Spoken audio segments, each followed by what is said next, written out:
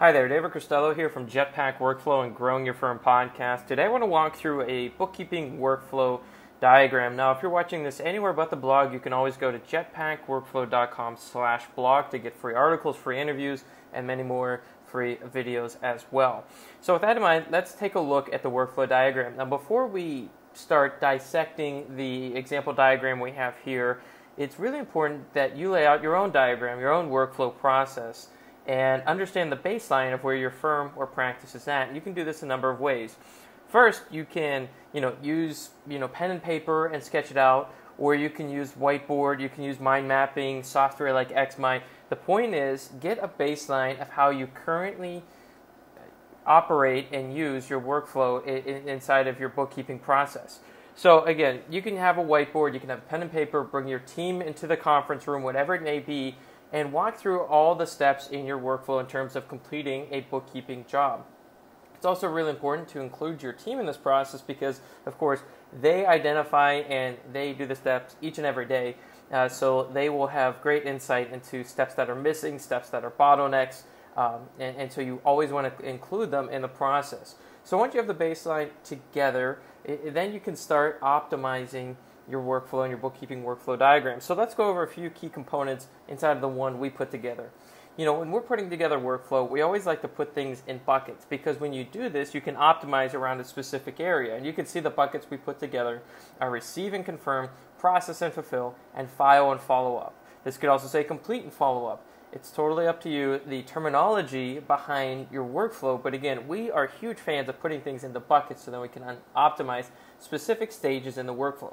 So let's look at the first one, receive and confirm. So you need something from your clients, you receive this information, you review it, you confirm. If info is still missing, it gets sent back. In this case, when I do a baseline for Jetpack or for clients or for anything else, we always identify huge bottlenecks in red. So I can come up to here, and I'm in Google Draw right now, and we can go ahead and label this as red. And so we can put this as info here, and you can see that we're going to do this throughout this entire workflow. The point is that if this becomes a very common bottleneck in receive and confirm, is there something we can do during the client request stage? Is there something we can do during onboarding? Is there a checklist we could put together for the client? Is there something that we can help them sync or automate? Are there video tutorials we can send over to them so they can have a great visual of how to get this information? So often we'll speak with firm owners that say, well, I just asked the client for the same thing over and over and over again. Well, the problem is because this information usually sits inside of an inbox. And now the client has to go back and search for all the emails and try to find the one that had the instructions versus having a knowledge base where they could just go in, take a look at the video to export the information or to sync the information, whatever it may be, and then they have a matching checklist to upload it with visuals and video representation as well. Now, putting this information in place might seem very time-consuming, but just imagine that you do it once, and for every client now and in the future, you have this repository of information, so you get the information on time, and you don't have to be stuck in the inbox constantly sending over instructions. And so you get this type of information, you get this type of insight when you put things into buckets and you really start to focus on specific parts and specific tasks and specific bottlenecks in there. So that's a look at the receiving confirmation. Next, we're looking at the process and completion. So we're going to go in, we're going to process. If there's a review stage, we can go in. Now we can look at a client review right here. You can see that some of these parts might not be applicable to your bookkeeping workflow. So if that's the case, feel free to come into here. It's very simple. You can come into here, remove that. I can actually go ahead and put that right there. And we'll go ahead and delete that. So we can see how you can continue to optimize these steps. Again, this is a baseline. If something needs adjusted, go ahead and adjust it. And let's say process, review. I don't want to send it to a client. I'm just going to send him the final report or send her the final report, and then we'll move on from there. But again, we see two bottlenecks right here. Again, information missing. So this is becoming quite clear that this is something we need to start optimizing around. Apparently, many clients are not getting the information or not understanding which information they need to send to us. So this is becoming a constant bottleneck in the process. Or maybe when you review, you're constantly sending things back to the process stage. So maybe there's not clarity around the instructions there. Now all this comes from getting that baseline workflow and identifying the bottlenecks inside the system. Then from there we can go into file and follow up or complete and follow up. Again, the terminology is entirely up to you. You can see that I'm going to have to readjust the spacing right here.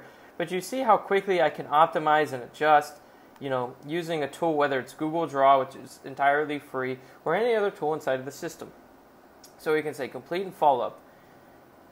And I can come into here, take a look at the review. Maybe we have a final meeting. Maybe for you it's a final report and a phone call. Whatever it may be, you can have that set up in the system. Maybe if it's a confirmation email. Either way, it lists out all the steps. And again, I always like to put payment and where that payment's going to be received in the workflow. That way the whole team knows that, you know that, and again, you can identify bottlenecks or inefficiencies inside of your workflow around payments, because nobody likes to chase down accounts receivables. It's not a value-driven deliverable. It doesn't add any value to you or your client. It's just kind of backdating payment that you are already set to receive, but now you have to chase it down. You have to spend all the time doing that. So where in your workflow is payment, and then finally, scheduling next steps for the clients. And again, if it's an email, phone call, in-person meeting, whatever it may be, make sure to lay that out. Again, it's about setting client expectations in your workflow and helping them identify and feel very clear about what the next steps are in terms of the engagement. So again, this is a quick look at the bookkeeping workflow diagram. If you have any questions, go ahead and leave a comment below. If you enjoyed this video or article, feel free to share it with a friend or colleague or team member. And for more free interviews, free videos, free articles, you can always go to jetpackworkflow.com/blog to learn more. Thank you so much for watching.